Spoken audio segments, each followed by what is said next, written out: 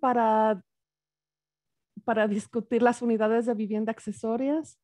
Si usted desea que esta reunión sea traducida al español, por favor, hágamelo saber ahorita.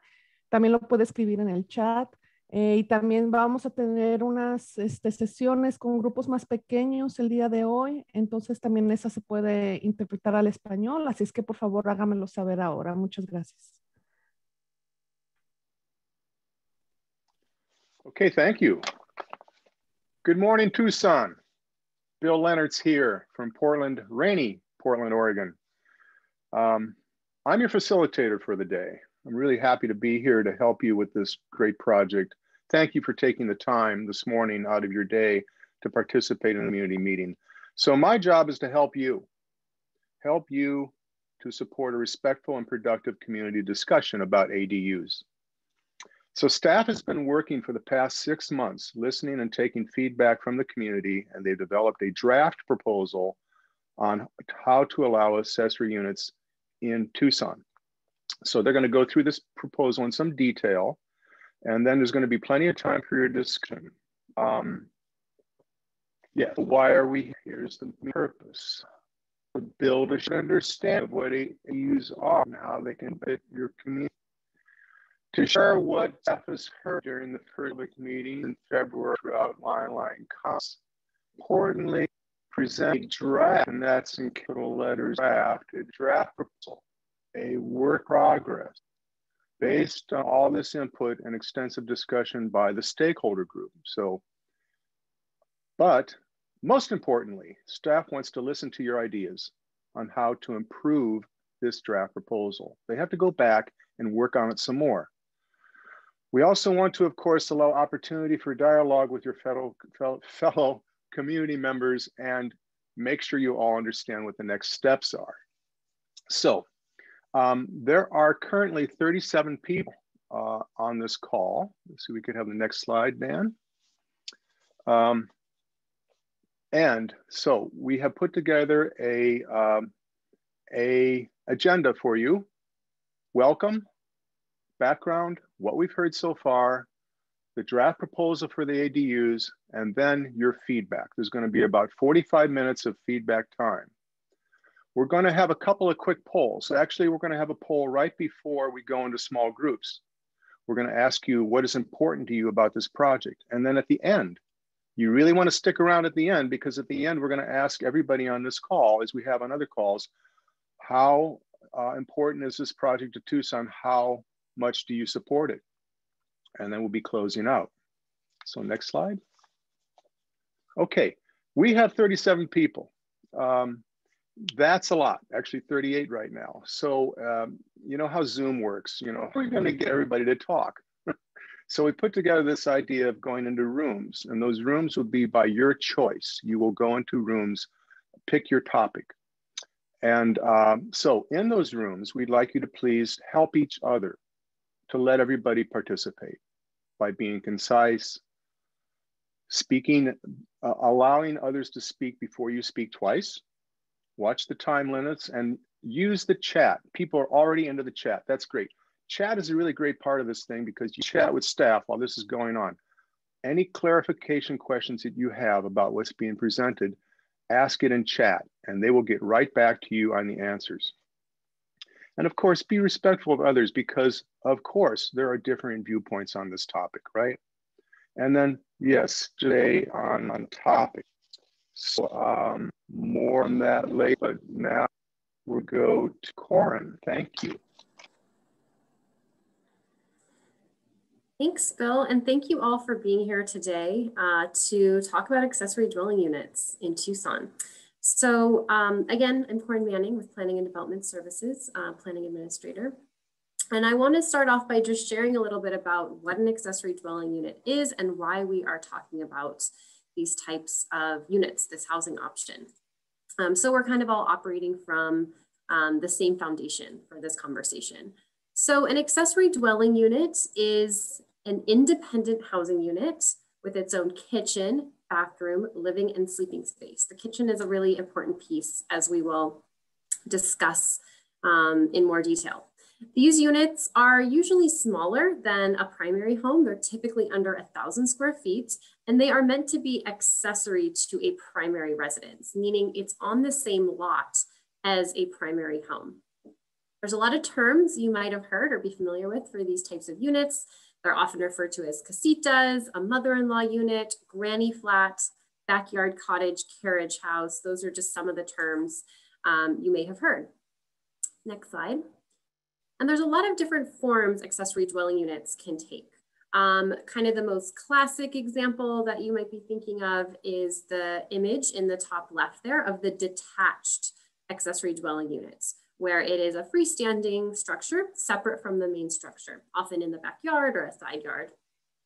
But they can also be attached to the main house. That could be an addition that's put on, or it could be a portion of the house that's been divided and turned into its own units. They can also be an attic or basement that's been converted into an accessory dwelling space. Don't see that as often in Tucson because of our housing types here, but what we do see is a garage conversion or carport that's been enclosed and converted to an accessory dwelling unit. So those are a few of the different types of ADUs that you can see. Next slide. And casitas already exist in Tucson. We have these types of housing units across our city today.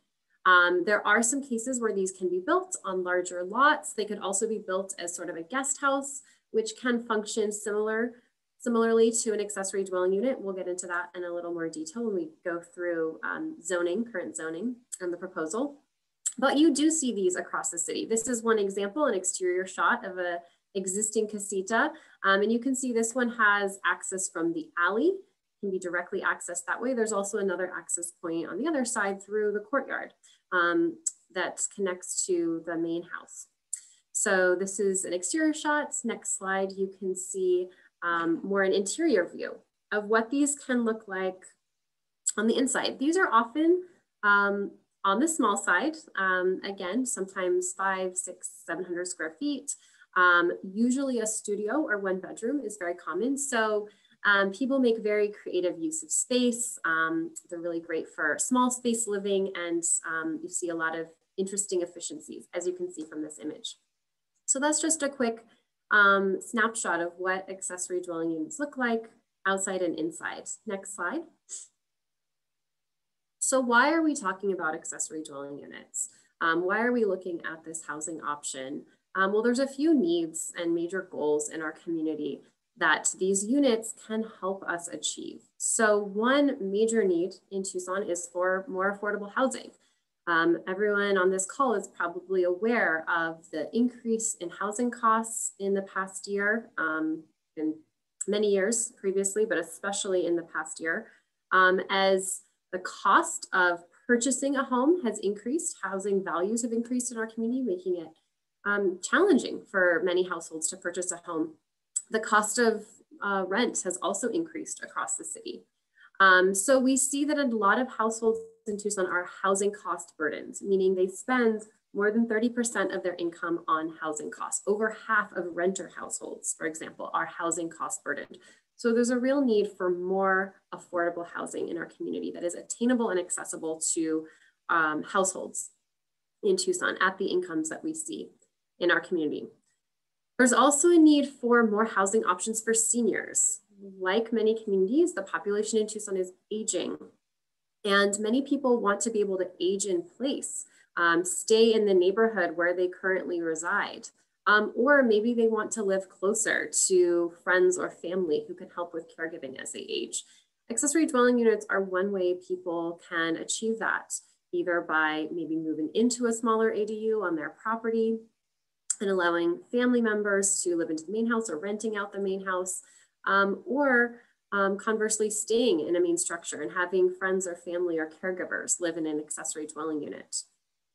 So that's another major goal for our community, is housing options for seniors.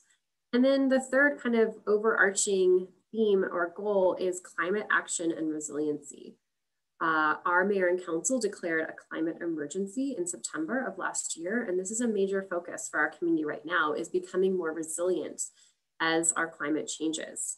Accessory dwelling units are one way that we can build on our existing infrastructure and build inward as a city rather than outward. These units are often added on already developed lots and in already developed neighborhoods. So they make use of existing infrastructure like the water and sewer infrastructure, our road network, and our transit network. So these units are a way of supporting housing that can utilize transit and utilize, build more walkable neighborhoods, for example. These are also usually smaller footprint homes that tend to be very energy efficient. So those are a few of the major goals we have as a community. Accessory dwelling units are one way that we can help kind of chip away at some of these goals. It's by no means the only answer on these big complex topics, however. We're pursuing many strategies as a community around affordable housing. ADUs are just one piece of that. But we do think they're one piece of the puzzle that can help us achieve some of our goals around housing, becoming a more inclusive community and a more resilient community. Next slide. This project began in November of last year when Mayor and Council, the City of Tucson Mayor and Council, initiated this project and directed city staff to begin working on an amendment to our Unified Development Code, which is our zoning code, to allow accessory dwelling units to be built across the city and make it easier to build accessory dwelling units. Based on that direction, staff began conducting research, doing a bit of analysis. We've looked at a lot of other cities and communities across the country that have allowed accessory dwelling units.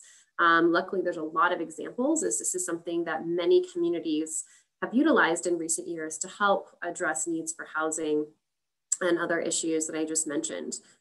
So we've been looking at case studies. We've also brought on Opticos Design, a design firm, to help us do test fits of different sites and look at how ADUs can fit on existing sites in Tucson.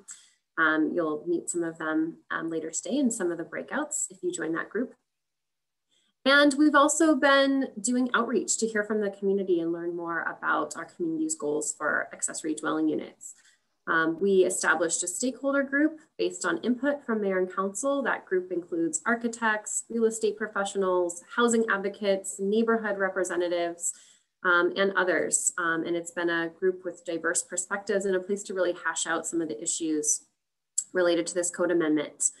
We held a series of public meetings back in February to gather initial input and feedback from the community.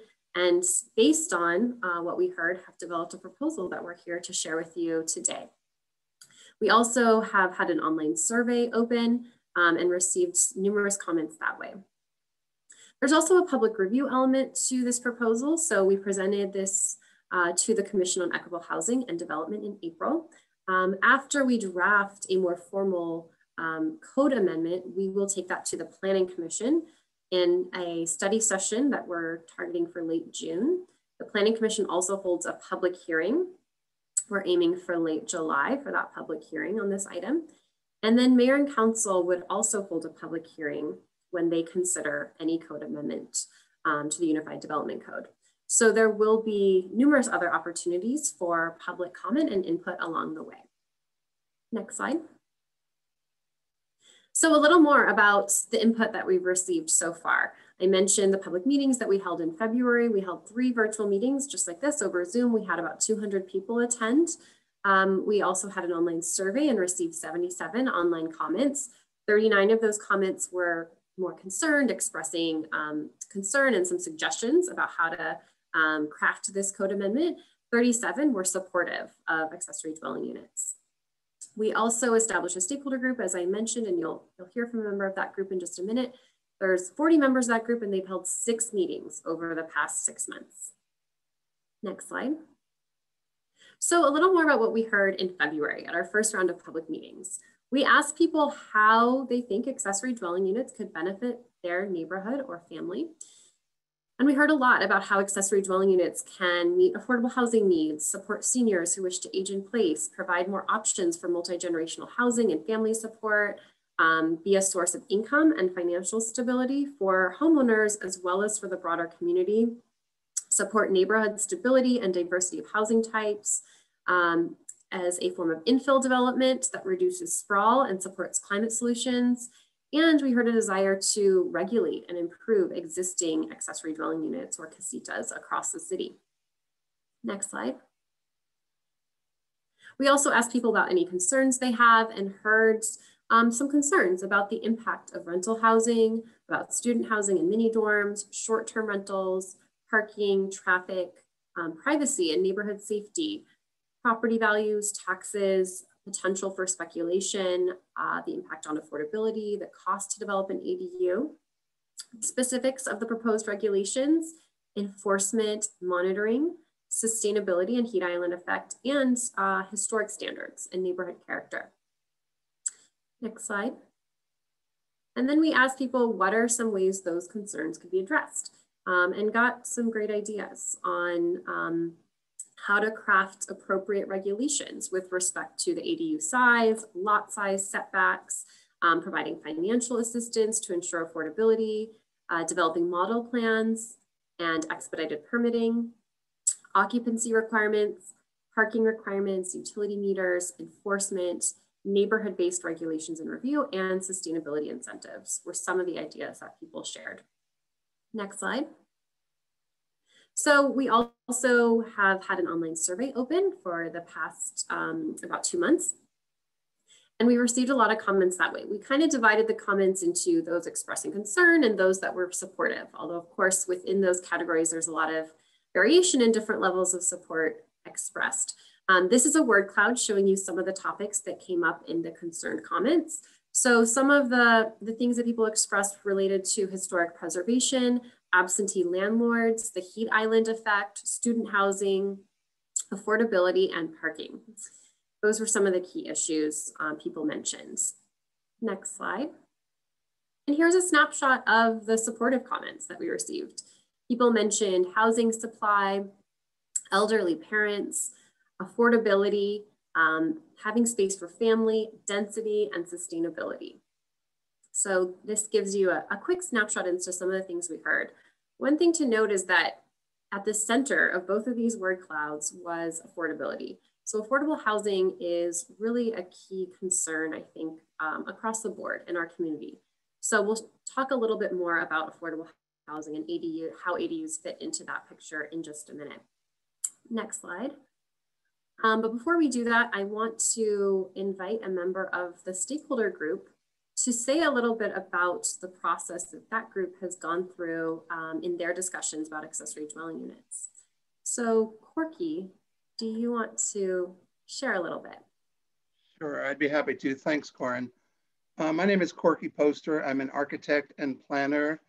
Been practicing in Tucson for 47 years. And my firm, Poster Merton McDonald, has specialized in affordable housing. Most of that housing, we're up to about 4,000 units, has been institutional affordable housing of various types through various HUD programs or IRS programs.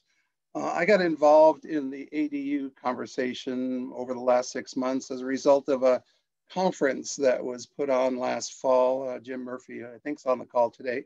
Was one of the organizers of that conference, and it really discussed the issue of affordable housing for older adults.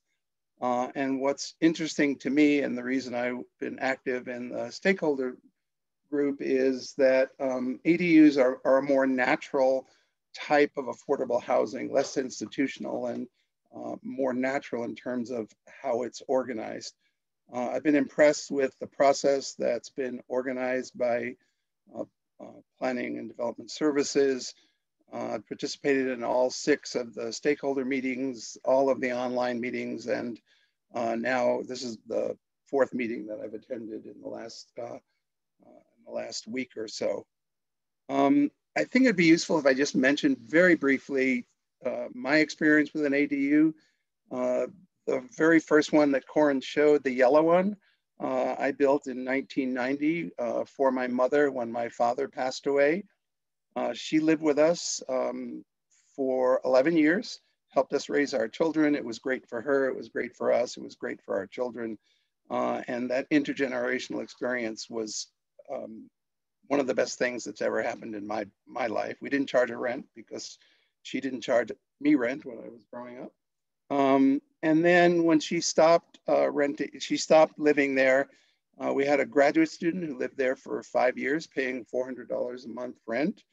And then since then, we've used it as kind of an emergency housing option for friends who got divorced, or a friend whose a car drove into her living room in her house and needed to be rebuilt, and occasionally asylum seekers that have lived there for a few days at a time. So it's really functioned for us as a very comfortable and easy affordable housing alternative for a variety of friends and family and groups related to that.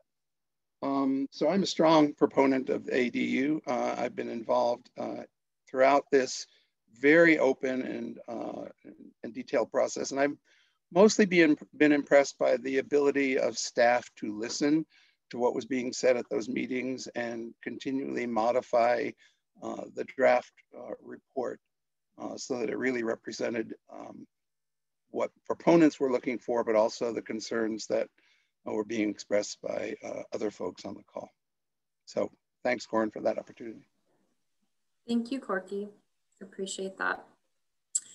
So you can see the goals that the stakeholder group has prioritized for this code amendment. It really speaks to what we heard at the public meetings and in through other avenues. So the goals of increasing the supply of affordable housing, encouraging more flexible housing options for seniors, supporting multi-generational households, supporting climate resilient and sustainable infill development, providing supplemental income to landowners and promoting economic stability, allowing diverse and flexible housing options within neighborhoods and promoting mixed income communities, allowing and permitting a housing style that already exists in our community and providing legal avenues for upgrades, and retaining neighborhood character. Next slide. So we could see on those word clouds that affordability was really a key goal, and for a lot of people, a question about ADUs. This is one of the big issues that our city is grappling with right now. So I want to say a little bit more about how accessory dwelling units can provide affordable housing and can be one piece of our strategies to promote affordable housing. So for one, accessory dwelling units add to the supply of housing for our community, just increasing the housing stock in general that we have. We also see through research that's been conducted that market rate accessory dwelling units tend to rent for less than is typical for the neighborhood where an ADU is located, meaning that an accessory dwelling unit located in maybe a higher cost neighborhood, a high opportunity neighborhood, rents for less than other housing options in that neighborhood typically. And that's one way, because these tend to be smaller units and just sort of mixed in with maybe larger homes, they can be rented for less than is typical. So this is one way of promoting more mixed income neighborhoods. It provides more diversity of housing types that can be accessible to households at different income levels. We also see that these are smaller units typically, which means they can be lower cost to rent. They usually don't have all the amenities of a new apartment building. There's not an on-site gym and things like that. So they're usually just lower cost to rent on the market. In many communities, there are programs to use subsidies or incentives to promote the development of ADUs that are rented to lower income households through programs using Section 8 vouchers or other means. And this is something that we're beginning to pursue here in Tucson. And then accessory dwelling units are also part of making home ownership more affordable and attainable for some households. So these units can provide additional income for a homeowner, making home ownership more sustainable for them and promoting neighborhood stability if someone is now able to remain in a neighborhood with that additional income from an ADU. And then lastly, and this is an important piece about accessory dwelling units that's a little different than other housing that's on the market, which is that accessory dwelling units are often not rented on our market. Instead, they serve as housing for family members or friends. So they're a way of supporting multi-generational households or intergenerational households, and can be a way of combining resources, pooling resources as a family and providing caregiving, which could be for elder care or it could be childcare. So that ADU could factor into lowering your cost of childcare as a family if you now have aunts or grandparents on site who can help out in that way. So there's a lot of different ways that accessory dwelling units help create more affordable housing and promote community stability. All right, with that, I want to turn it over to Dan, who's going to walk us through the proposal for accessory dwelling units in Tucson.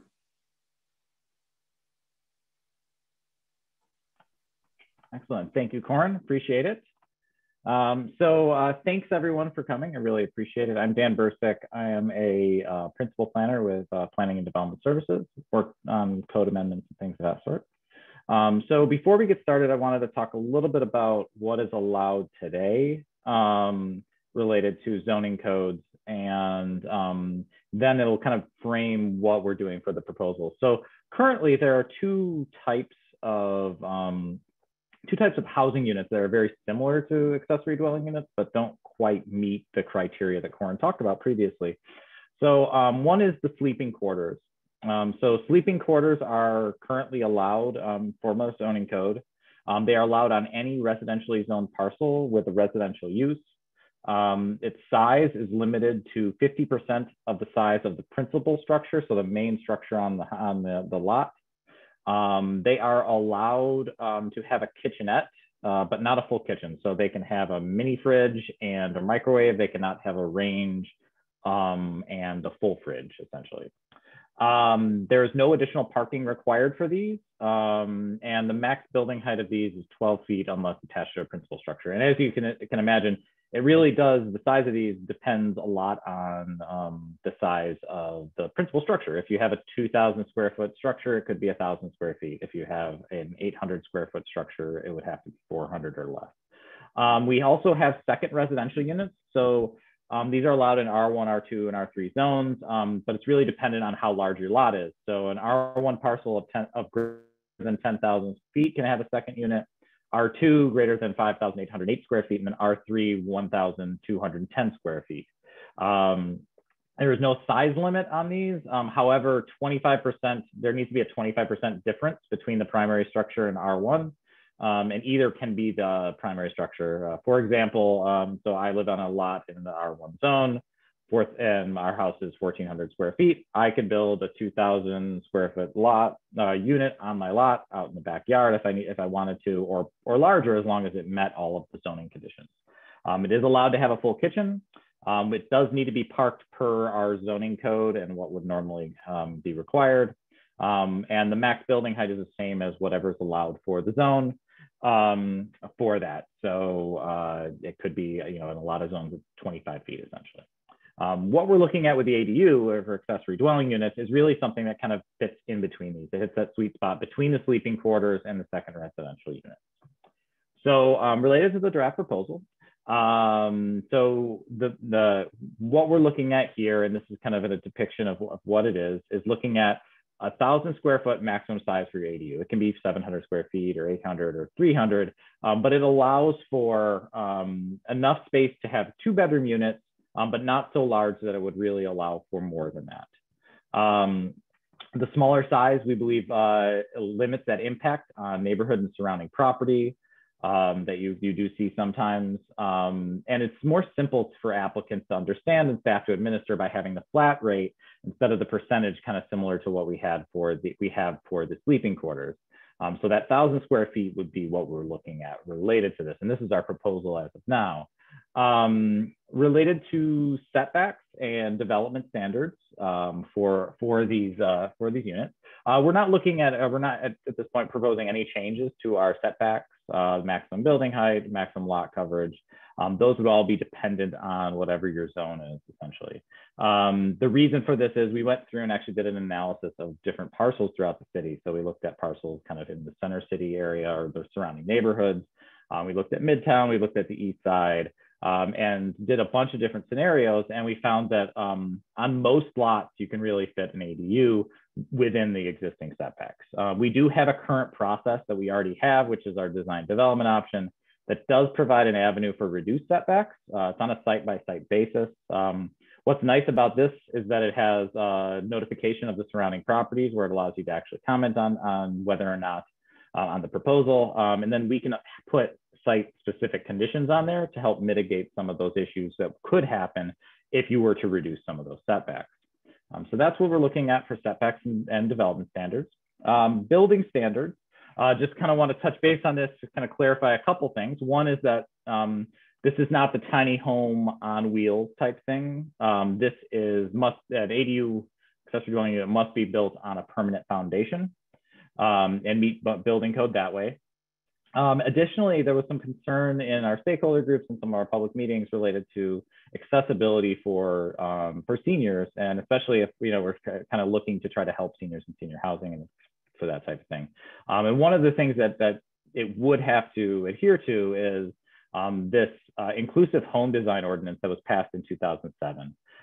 So it would have to have things like zero step entry, grab bars, accessible entrances, doorways, and things of that sort. So it would be required to meet those standards.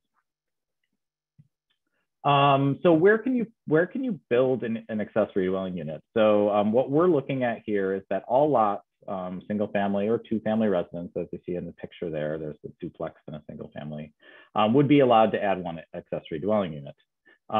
We would look at for existing homes in newer subdivisions, single family residents may have one ADU, but they need to make sure that they meet those lot coverage requirements of the zone. So it needs to fit on the lot.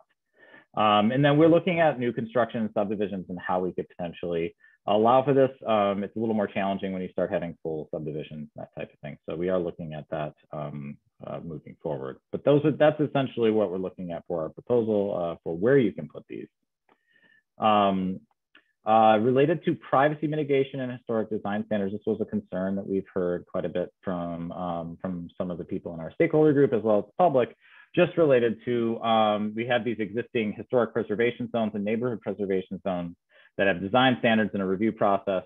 For this, we will continue to be applied in those areas that have those historic preservation zones and neighborhood preservation zones.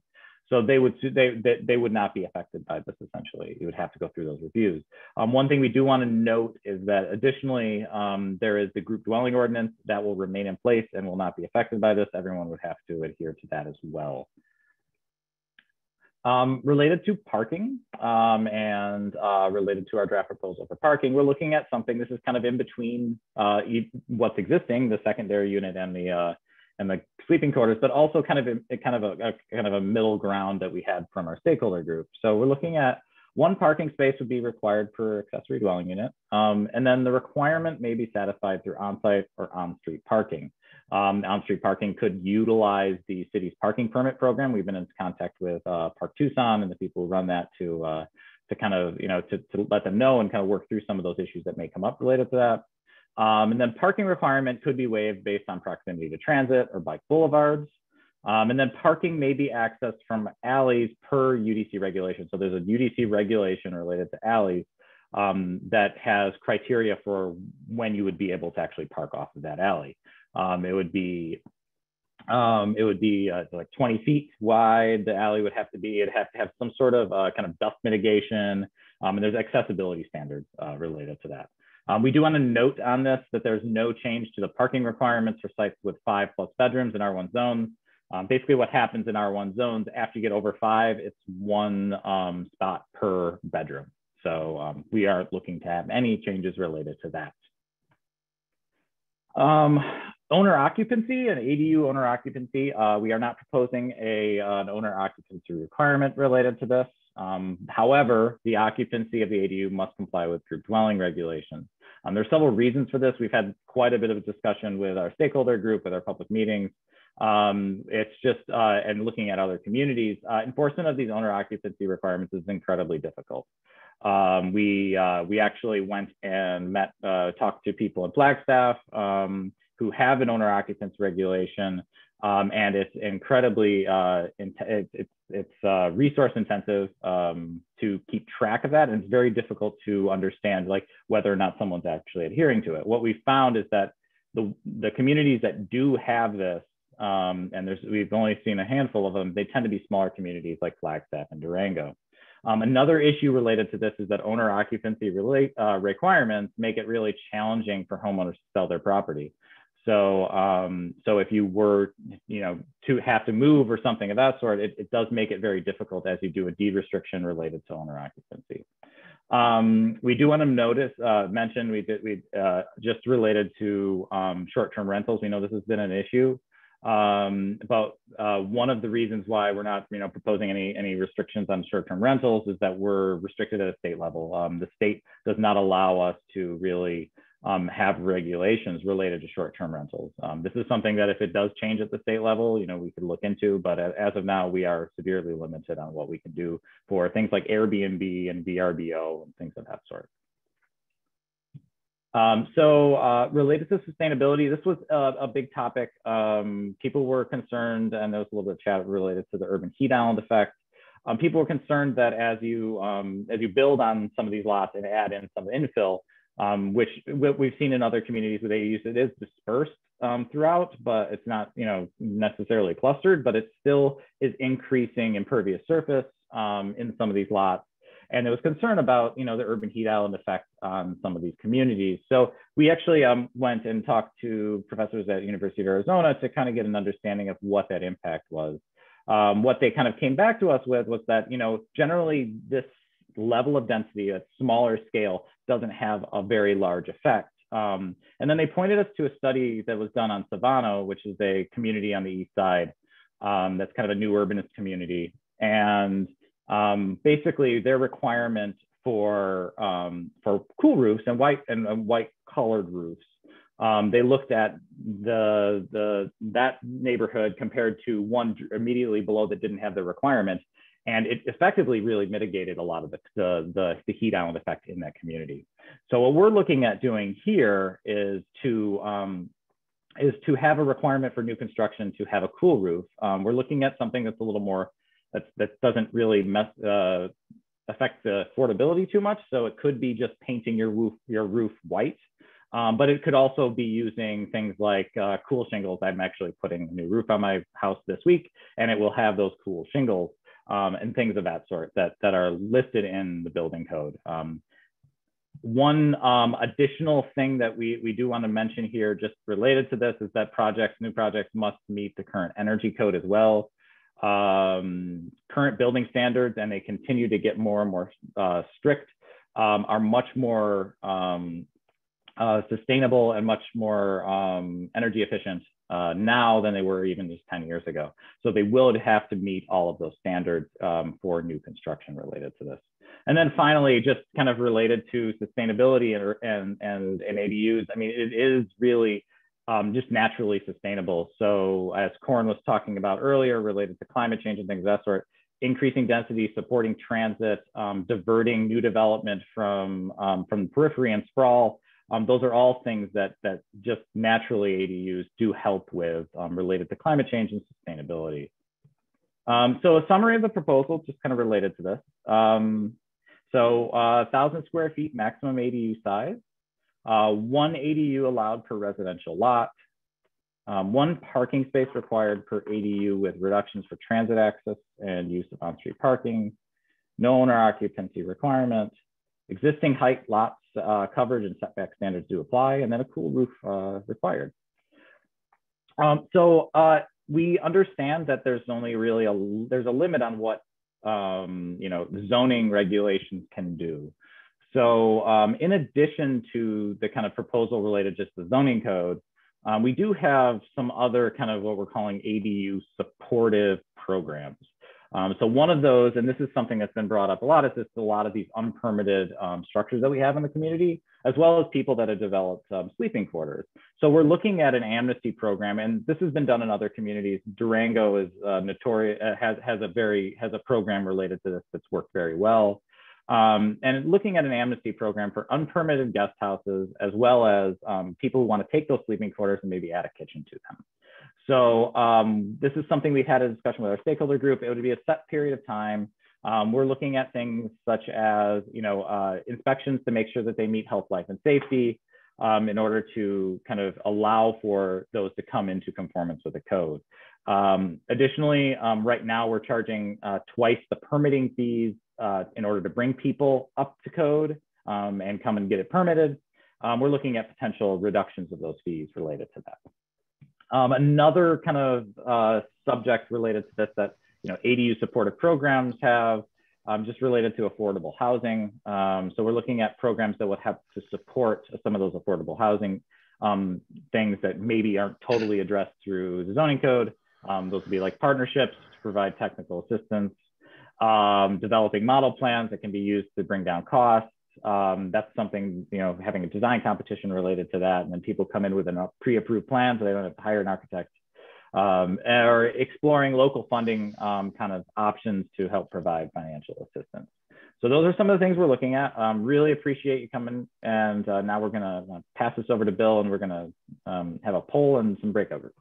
Okay, Dan, thanks for that great summary. We're going to do two polls, one now and one after our breakout groups. So Corin, if you could get the first poll up. Okay. What aspects of what you heard, this draft proposal, do you think needs refinement? Where should staff devote their time in working on the next draft? So just get up there and pick whichever one you think is most important, and we'll populate the poll and have Corin end it when you get everybody up. Yes, votes are coming in. 58% voted. People another couple seconds.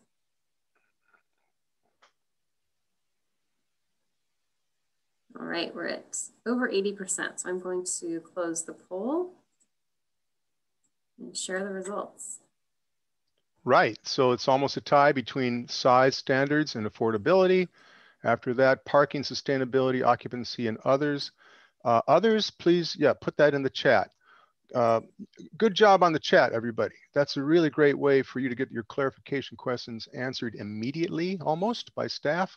So keep it up. Now we're going to go to breakout groups. So look at these 5 categories here. These are going to be 5 different groups. We want you to first pick the first one you want to go to, and then the second one you want to go to. So your first and second choice. We're going to have 2 rounds. So pick your first and second choice there. Now, the way this works is, first, in terms of breakout groups, this is how you do it. If you don't see a pop-up screen that pops up and announces the breakout groups, for most computers, go down to the bottom of your screen and look to the right there. There's this tabs called breakout groups, a button. It's like little 4 squares. There you go. See that breakout group there? And that should take you to a list of the breakout groups. Then look at the one you want, like parking, and go to the right. And actually what you'll see is a number. Click on that number and you'll see the join button. You can join it.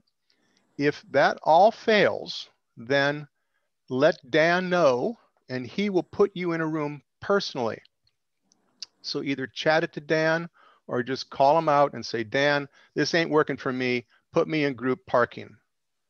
Okay, so everybody try that. Let's get going and see how it goes. Anybody who's stuck, ask Dan to help you. Once we get the rooms populated, you'll go there and there'll be a facilitator and recorder in each room. We're going to go round robin, and 20 minutes on one, and we'll flip. You'll choose another room, 20 minutes on the other. If there happens to be more than 20 people in a room, I'm going to ask facilitators to have people go to the second choice to make sure it's no more than 20, because that's kind of hard to handle. Okay, let's go.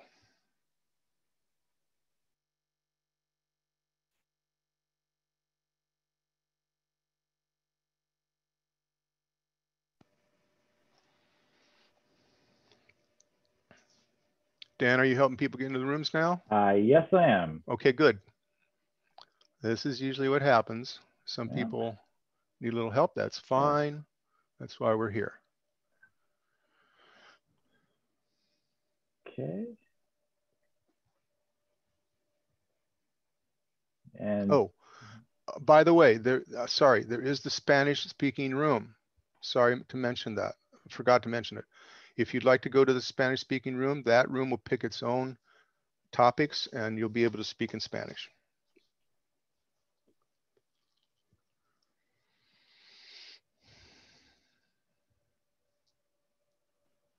Okay, looks like we have a few more. Okay, facilitators, just get going in your room, have people introduce themselves while people are coming in. All right, Arlen, where would you like to go?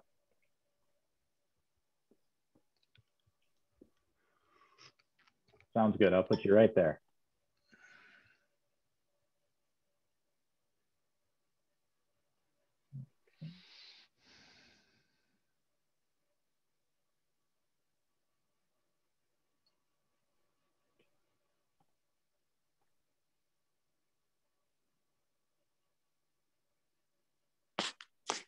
Hey, Dan. Hey, Chris, how are you doing? Good. Can you put me in cost and affordability? Most definitely. I'll put you there right now. Thank you. Yep. Okay, looks like we have a Beth and John. Can I give you a hand moving you to a room? Yes, John here. Dan, can you put me in ADU size and site considerations, please? Most definitely. Put you Thank there you. right now. You're welcome. All right. And it looks like I have... Dan, yeah. This is Beth. Hi, Beth. Put me in affordability, please. Will do.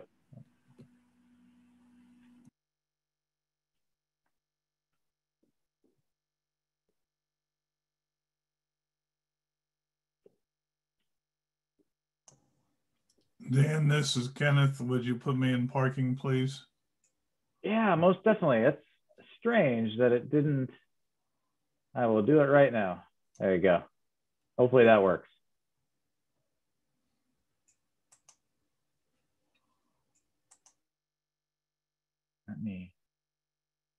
There we go. Okay.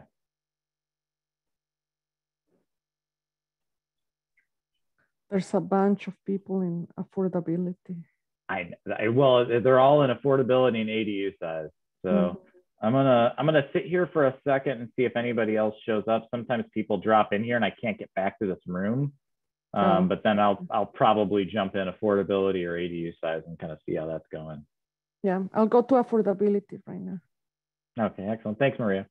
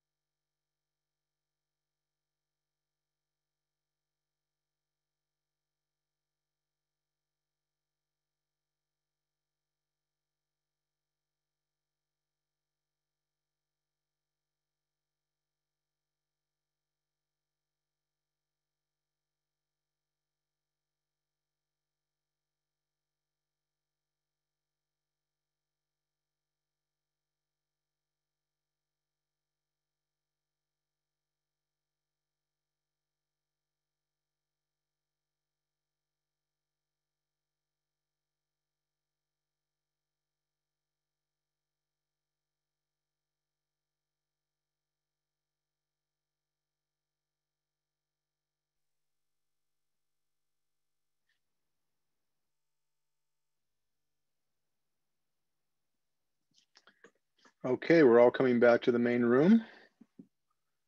That's always a bit jarring when it's like Star Trek or something, you're being transported into another space, right? We're going to get ready to do our final poll. So Dan, you want to let us know when we're ready to do that? Sure. I think Corin Corin's got it set up. So let's see. Yeah, I think we have most people back here. So thank you everyone for your comments and feedback in the breakout rooms. So let's do one final poll. Just a sec.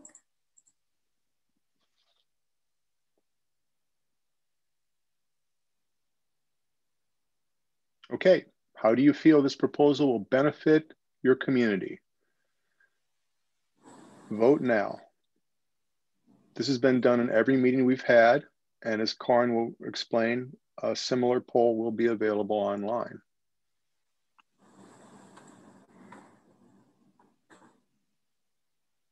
Right, we have 90% voted. Excellent. Yeah, now so keep using the chat. The chat has been very useful, especially if you disagree in any way. Let them know why. Why do you disagree? Let staff know that in the chat, or email them or something. Okay, about there, Corin? Yep, so here are our results. Folks should be able to see the results on your screen. So we got 90% of participants voted. So thank you for sharing, and looks like there's pretty strong support. And some folks were neutral, maybe not sure, and a few that disagree. But overall, it looks like a lot of support for the proposal. So thank you, everyone. Yeah, excellent. Well, thanks everyone for coming. We really appreciate it. There are actually no additional meetings, I apologize. But as far as the next steps go for the process, we really appreciate you coming out. We are going to post the recording of these meetings to our website. I just put the link up in the chat if you'd like, with a summary of the comments to the project website in the next week or so. We plan to review the feedback received today and the other meetings with our stakeholder group, integrate this into our proposal. We did create an additional online poll that is linked onto our website right now. So you can go on there and you can fill out the poll. It has an open-ended comment section as well if you'd like, so you can put your additional comments in there. We will be developing the draft zoning text and distributing that, and then eventually going through the kind of formal process, which is Planning Commission study session, the public hearing, and then ultimately public hearing with our mayor and council for their consideration. So with that, we really want to thank you for your attendance and participation. We really appreciate it, and we hope you have a wonderful day. Thank you so much. Thank you, everyone, for participating today. Take care. Well done, Tucson.